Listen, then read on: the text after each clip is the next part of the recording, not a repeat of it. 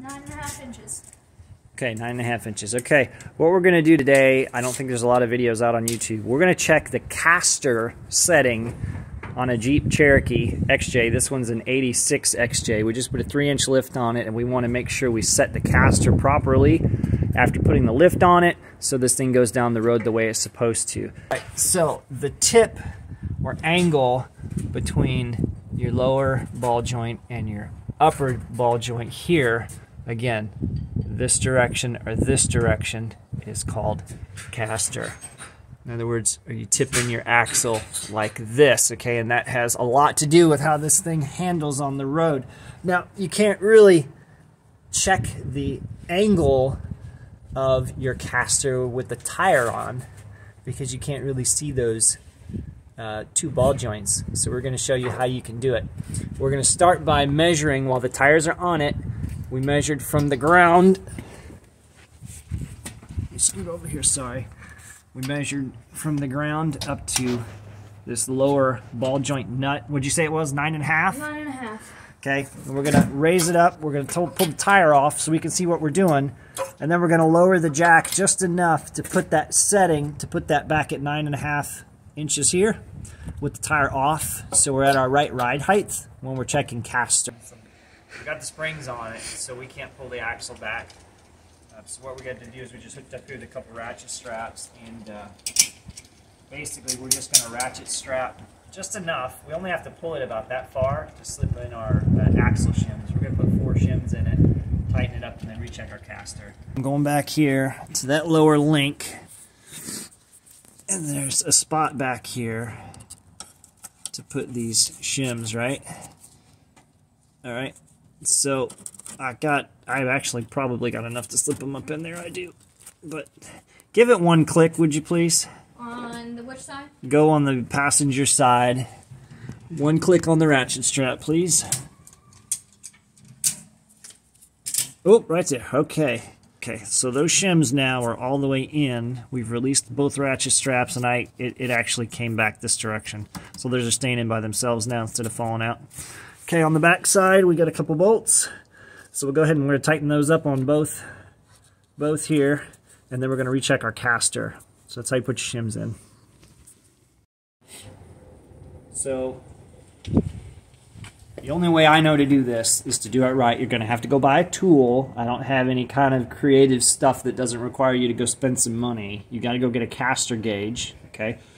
This tool is pretty simple, big magnet on it, and basically allows you to check your positive or negative caster, okay, going that way. So you essentially set your gauge level. I've just connected it to a piece of kind of flat metal, and then I'm going to just hold it up to my ball joints and get the angle about right. I'm going to use a little chalk line, and I'm going to hold this chalk line right on the bottom of my ball joint, right? And that's going to tell me, gravity is going to tell me exactly where that ball joint would be if I let it come all the way to the floor. You know what I'm saying? Right there, right? So I'm going to make a little mark on my floor. There's my property value. Right, line right there. Okay. So there's my, so I made 2 points for the ball joint. Alright. Now I'm gonna take my straight edge and I'm just gonna draw, I didn't get it very straight, I could tell already. I'm just gonna draw a line now for my ball joint here. Oops. Sorry. Just gonna draw a line.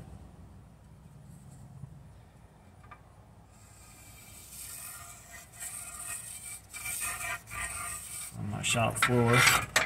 Ow! I've got a spot where I can actually put my line. I'm still gonna eyeball it on top because I can see the top better than I can see that bottom. Look at that. 7.5. is the one I used. I'm sure there's some others out there. It's the Longacre Racing Products. Pretty basic.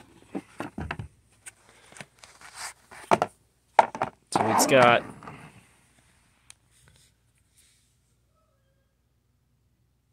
it's got both camber gauges, positive and negative, and also caster. And you can adjust this caster to dial it in. So you could tip this up here and level it out with those with your caster bubble there, your level bubble.